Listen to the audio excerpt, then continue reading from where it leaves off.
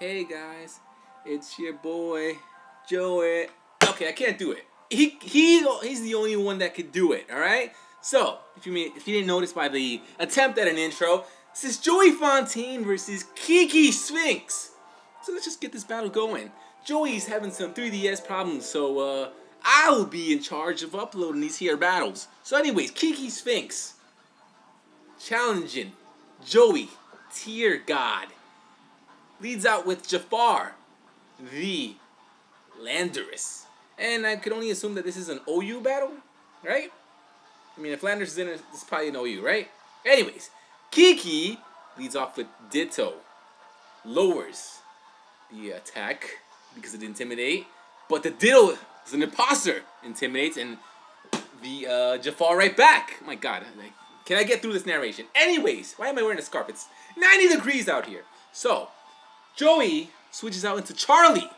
And if this thing goes for a rock slide, he's screwed. But it doesn't. It goes for the stealth rocks. And Dittos are usually scarfed, so it's probably scarfed into stealth rock. So it's going to probably switch this next turn. Or not.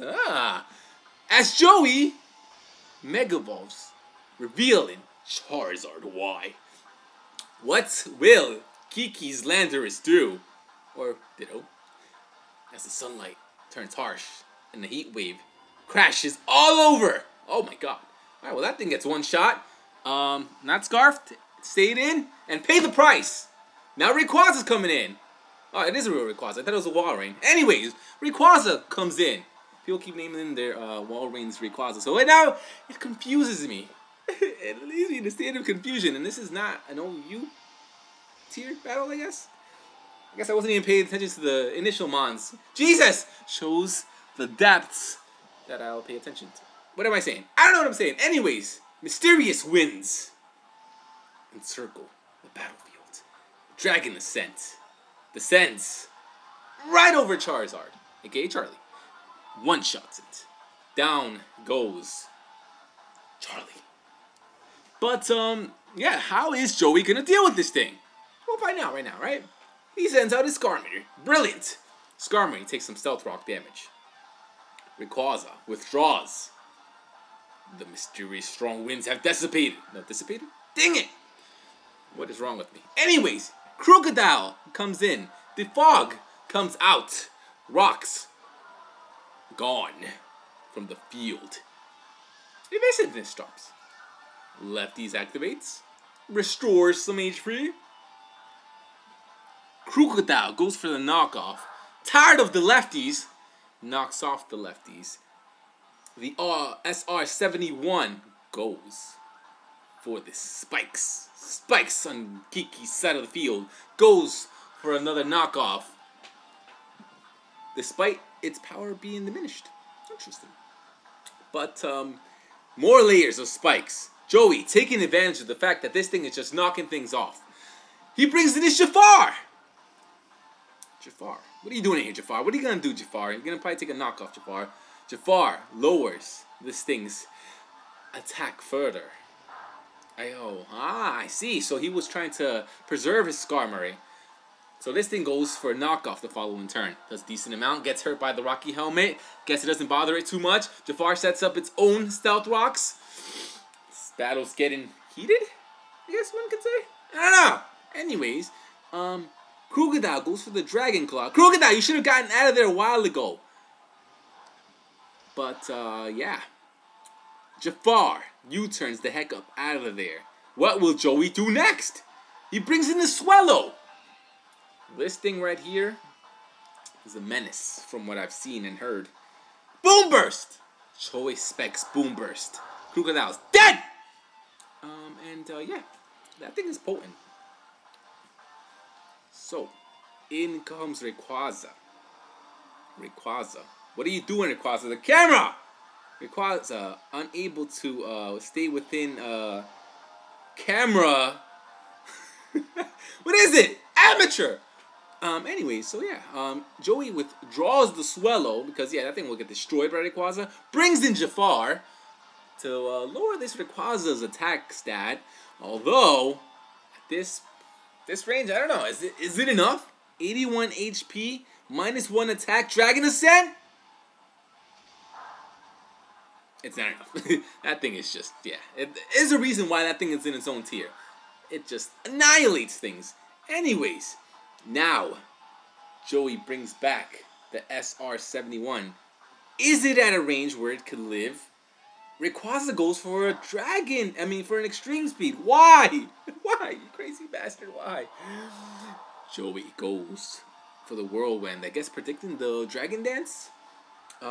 In comes an Umbreon. This thing also belongs in a tier of its own. This thing is indestructible. Okay, maybe not, but that thing is a wall. It's a wall. So anyways, SR-71, aka Skarmory's just gonna lay down some more spikes. Okay. Can't get toxic, so what is this thing gonna do? Why are you toxic in it? Have you gone mad? Maybe you were predicting a switch, I guess? I'm gonna give you the benefit of the doubt and say you were predicting a switch. Gonna give you the benefit of the doubt. Umbreon goes for the wish. Kiki! As it appears that Jooey's, going for the whirlwind. Getting that Umbreon right up out of there. Although it might work against you, Jooey, because... oh, wait, maybe not. Lucha is going to get a nice little wish the following turn. So it can actually maybe potentially set... oh, actually, no, whirlwind. High jump kick. There you go. Comes out on the Skarmory. That will be enough to take it out.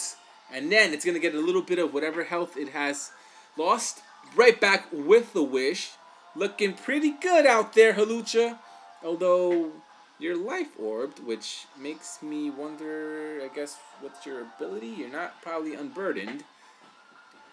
As a heat wave comes out onto the Hawlucha and gets the burn.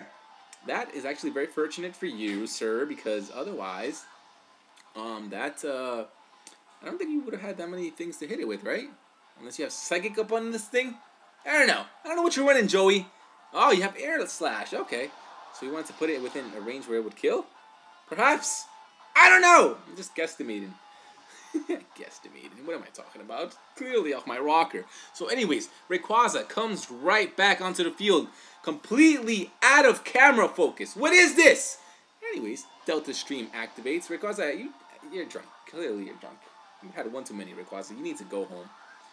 Rayquaza, before it decides to go and leave us, is going to go for a Dragon Ascent and possibly take out this Xatu. It does. Completely just obliterates its life. My God. So, down goes Psy-Ow. The Xatu. In comes Zeus. Now, I'm assuming this is Choice Scarfed, right? So, Rayquaza goes for the extreme speed. I guess trying to get some sort of residual damage off on this thing. Zeus goes for the Sludge Wave. Will it be enough? It is. Takes down the Rayquaza. The mysterious strong winds have dissipated. And, now in comes... what's its name? Zoroark comes in. It's going to take a nice Sludge Wave to the chin. And its air balloon's going to pop as he goes for the Plasma Fist. And, just giving Zeus a little bit of health back, huh? Very, very kind of you. Very, very, very kind of you. And now you'll go for it. You will pay the ultimate price. So, yeah. Kiki, in the last-ditch effort to preserve some sort of hope and win this battle. Well, actually, Jesus Christ, that goes down all the way to half health. Anyways, Zeus is going to go for the Sludge Wave on the Umbreon. I can't even get my words out anymore. What is Umbreon going to do? That is not even. Oh, my God. Umbreon goes for the substitute. Umbreon, you've lost your goddamn mind. So, it was probably the turn where you should have gone for a Wish, Umbreon. But anyways, who am I to tell you how to do your job?